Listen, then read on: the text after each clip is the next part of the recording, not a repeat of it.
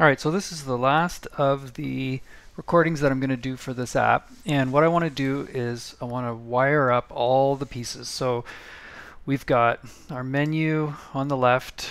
We've done the CSS. We've done our layouts. We've made it so when you click, we've got the map moving in response, placing the markers. And what I want to do now is I want to go back to the traffic camera data, and I want to make use of the locations north, east, south, and west, and also the main image URL that we programmed on the prototype of each of the camera objects.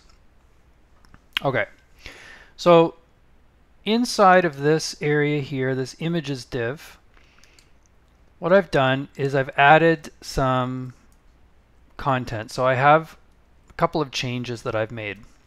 The first change is I've put in an image element. So my goal is to have an image element that lives in the upper left-hand side of this images div, and it's going to be our main camera image. So for example, like if this was our camera, this would be the image that we would see.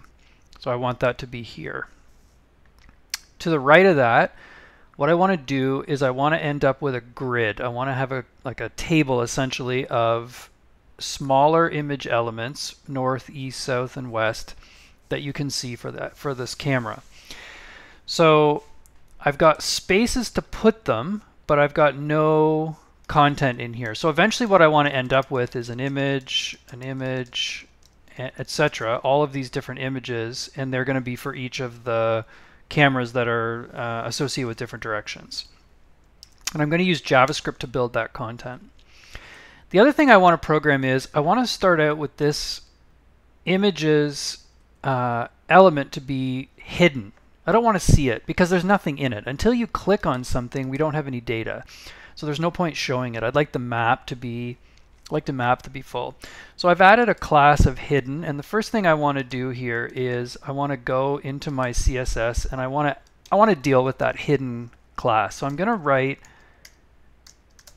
a hidden class, and what I'm going to do is I'm going to say to display none, and I'm going to mark this as important. So in other words, I don't want any other styles to override this. I want this to be the way, for the display property, I want this to be the way that it works. So let's just try this and see what happens. What should happen? Yeah, it does. We've got nothing at the top here. Okay, so there's no image element. Until I click on this, I don't need it. So now what I want to do is I want to show that when I click on it. So in essence, I want to be able to remove this hidden class using JavaScript. When the user clicks, I want to get rid of hidden on the images div here. So we already have a click handler, and inside the click handler we're dealing with all the clicks for our various menu items. We have code from last time to update the map, and what I'm going to do is I'm going to add another function called to update our images, and what I'm going to pass this is I'm going to pass it a reference to the camera, because the camera has all of the URLs that we're going to need to use. So I'm going to pass it camera like so. So I'll write a function update images, takes in a camera object, and the first thing I'm going to do is I'm going to get the images div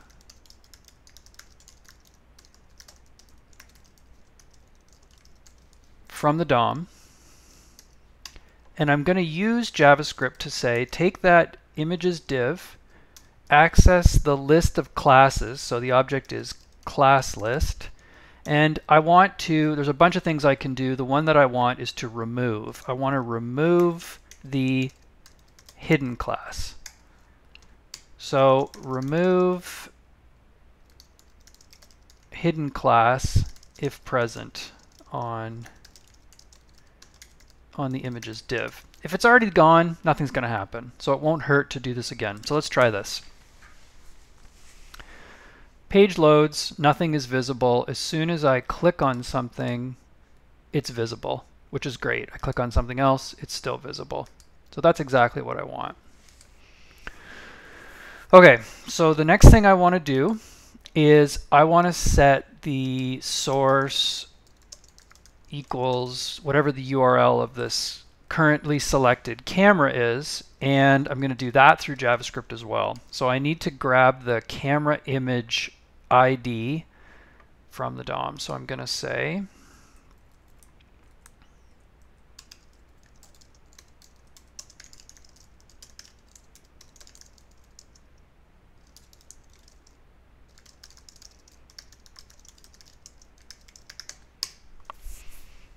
so my URL is available on camera.url, so I need to say let camera image equals document.querySelector, and I want to do camera image. So I'm going to grab that image element from the DOM, and I'm going to specify that I want the camera image, I want to set its src to be equal to, and now what I'm going to do is I'm going to call this method here, this getImageURL method, which is going to return the URL that I need to display. So I'm going to say camera, and camera, remember, is being passed from the click event handler. We found the camera from our array. We're passing it into update images, and I'm using it here, get image URL, like so. Okay, so let's see if that works. Click on a, perfect. Perfect.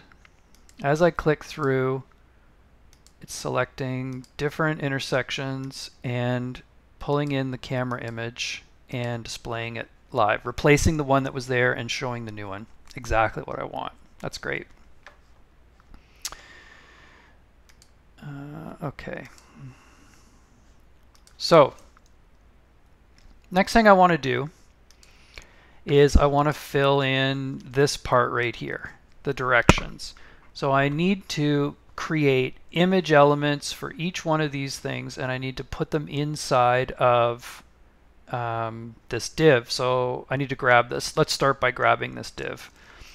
So here I'm going to say create image elements for all direction cameras.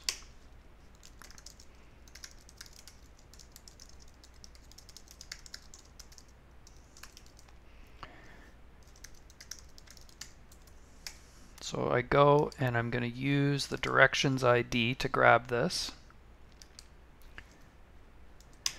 Now what I need to do is I need to get the directions data. So I'm going to say let directions data is equal to camera dot, and I'm going to go back here and I'm going to call my get direction images function.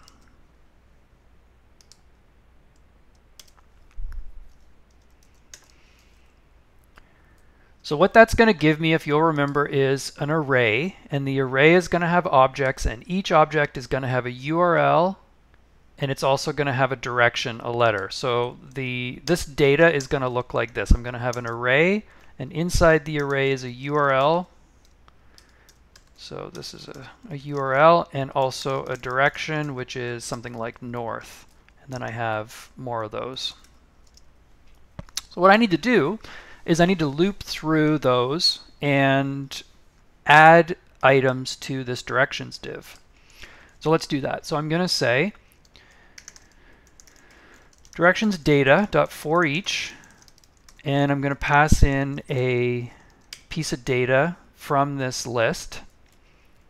Okay, and inside here, what do I need to do? I need to create an image. So we're going to say let image equals document create element image. I need to specify that the image's source is equal to the data's URL. So as I receive this data, I want to grab the URL property and I want to set it equal to the source. So it'll load that. And put this image into our directions div. So we're going to say directions div dot append child image.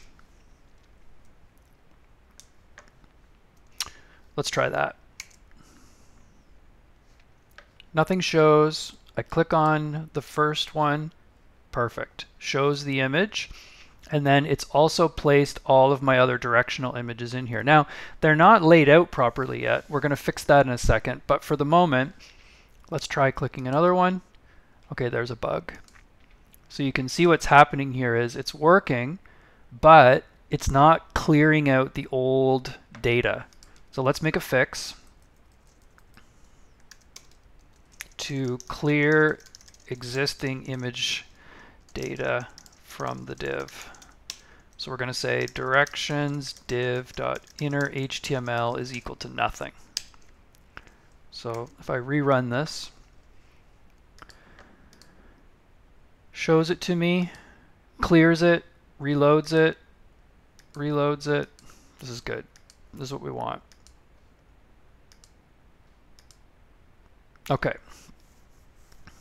So now what I'd like to do is I'd like to get this to be displayed. So you notice how I've got an image here, and then I've got two images below it which are basically the same width. So what I'd love to do is I'd love to put all of these other 4 smaller images beside this image. I'd like them so that they're in a grid. I want to stack them. So 1, 2, 3, 4, 2 rows and 2 columns, and I want to evenly space those things out. Okay, I can do that. So what I'm going to do is I'm going to show you another way to do layout in CSS, and we've been using Flexbox to do everything, but I'm going to experiment with something else. So this time what I want to try is I want to try using grid.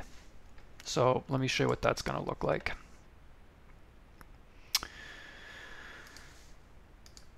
So what I'm going to do is I'm going to specify that I want this directions div, I want it to display its contents as a grid. So I'm going to say exactly that. Directions display as a grid. So when you make a grid, what you can do is you can specify your columns and your rows and how big you want each of them to be, like what the layout of each of these things would be, and they call this a template. So I'm going to specify a grid template for my rows, and I'll do the same thing. I'll do a grid template for my columns. So what you're going to do here is you're going to specify how big should each row be and how big should each column be. And what I want to do is I want to let the browser do something similar to what Flexbox is doing. I want it to decide for me. So I don't want to mess around with this many pixels, that many pixels. So I'm going to say, take the available space, and I want you to use one fractional piece of the available space for the first row, and I want you to use one fractional piece of the available space for the second one. So in other words, take what's available and split it into 2 equal units. I'm not specifying like pixels or anything like that. I'm just saying use what's there and fill this thing. And I'm going to do the same thing for my columns. So what I should end up with is literally a grid, 2 by 2, 4 boxes. Let's see how this looks. Not bad, but I still have to do some more styling to move this up over here. So I need to make some more changes. So let's fix this container. So this container here, my images container, I want to add a few more styles to it. So I want to tell it to, I want to display all of the contents of this. I want to display them using Flex. And I want to justify the content so that it spaces everything evenly. Actually, let's try space around.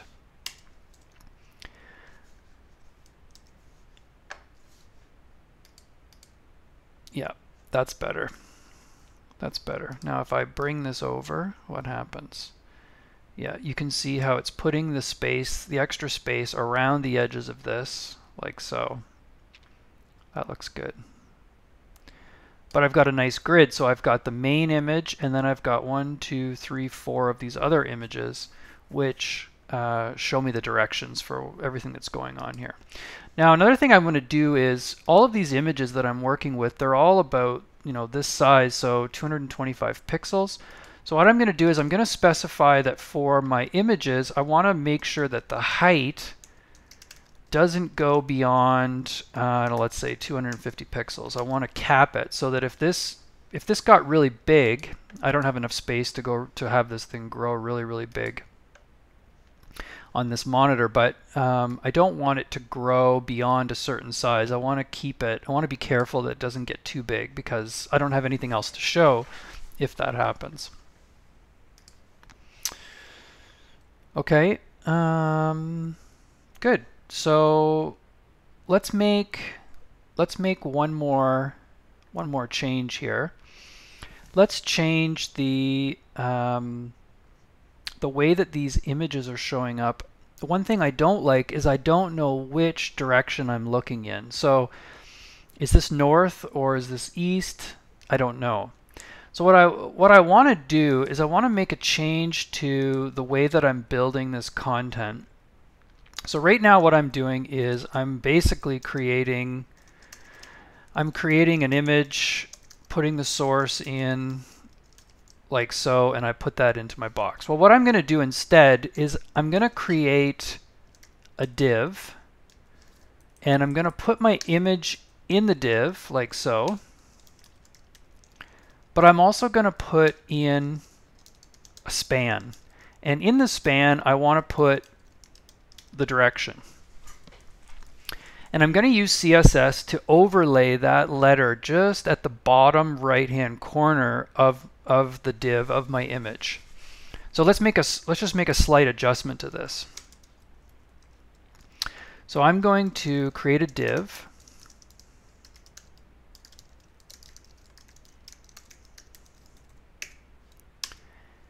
and I'm going to specify for this div, I'm going to give it a class name. So I'm going to say div.className is equal to, let's call this a direction camera.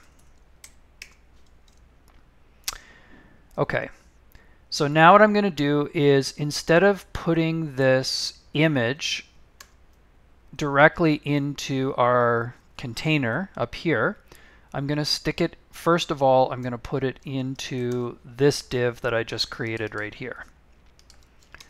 And then before I do anything else, I'm going to make this span, and I'm going to put the span in there too. So I'm going to say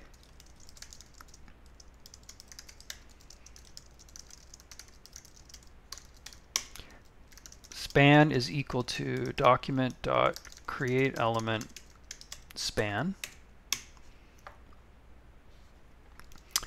And I'm going to take that span and I'm going to specify that its inner text is equal to my data that I'm looping through. I basically want to grab this direction. I want to grab the letter N or E or whatever it is. So I'm going to say data.direction, and I'm going to convert that to an uppercase letter, like so. And I'm going to put this span into my div.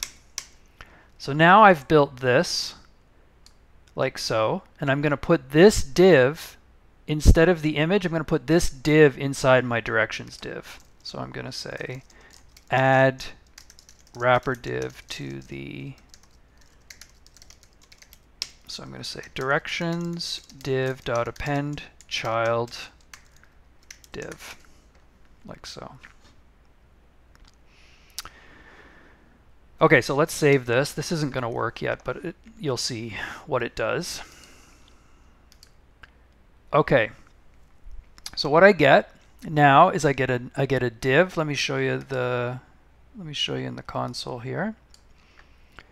If I were to look at this, you can see that what I have in my directions div, I have 1, 2, 3, 4 divs in a grid. Inside each of these divs, which has a class of directions camera, I have an image, and I also have a span with north, east, etc. So what I want to do is I want to move this so that it's not outside the bounds of the image, but I want it to be positioned over top of or relative to this other image element. And I'm going to do that using CSS. So what I have to do is I have to say that for all of my direction camera classes, I want to position the elements inside them relative to the element itself. So I want to not just use the regular flow of the document, but I want it to be positioned relative to this div that I'm working with. And then what I can do is I can say that for all of the spans,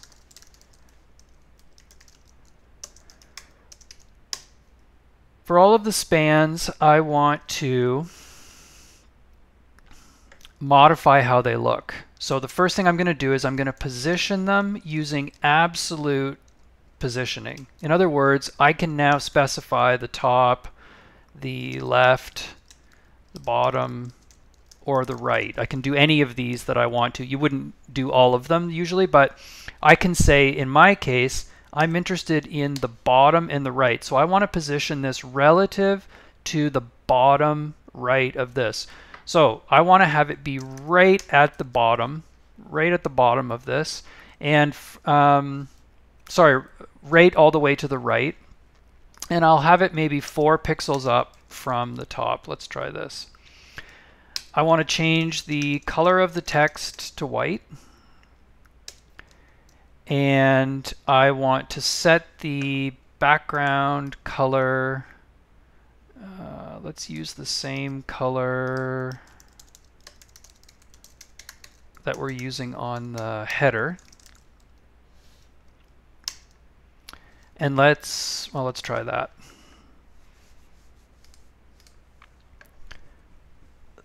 That's pretty good. The only thing I don't love is that it's really tight. It's really tight to the letter. So let's give it a little bit of padding. Let's say 2 pixels maybe.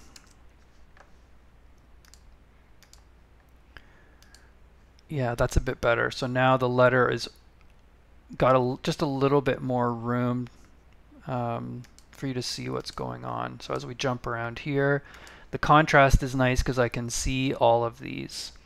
I can see no matter what the color of the background image is like, it shows me what's going on.